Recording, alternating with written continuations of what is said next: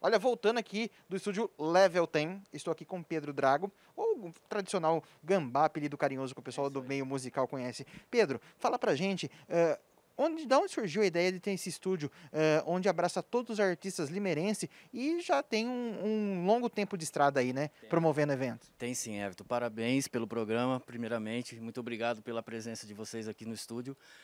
O estúdio Level10 nasceu em 1997. Esse ano a gente está fazendo 24 anos. E eu sempre falo que a minha especialidade como produtor musical é gravar artistas novos. Hoje a gente está aqui mostrando para todo mundo o lançamento da música do Hugo.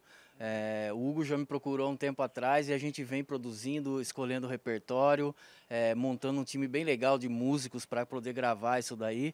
E é isso daí. Hoje vocês estão vendo o Hugo, mas nas plataformas digitais tem o estúdio Level10, Level e o número 10, né, para a gente poder deixar claro. E é isso aí, 24 anos, gravando uma galera nova, né? Muita gente nova. Eu estou fazendo um projeto muito legal agora esse ano, finalizando, que veio através da Prefeitura Municipal da Lei Aldir Blanc.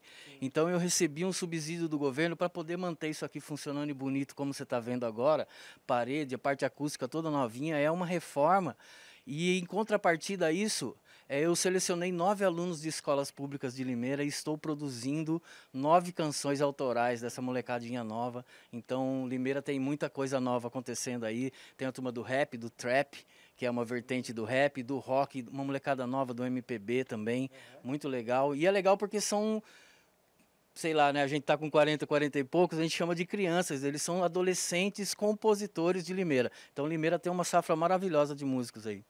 Legal. Gente, fama total então direto aqui do estúdio Level10 para você, Pedro e Hugo Rocha e claro, eu, Everton, junto com o pessoal de casa.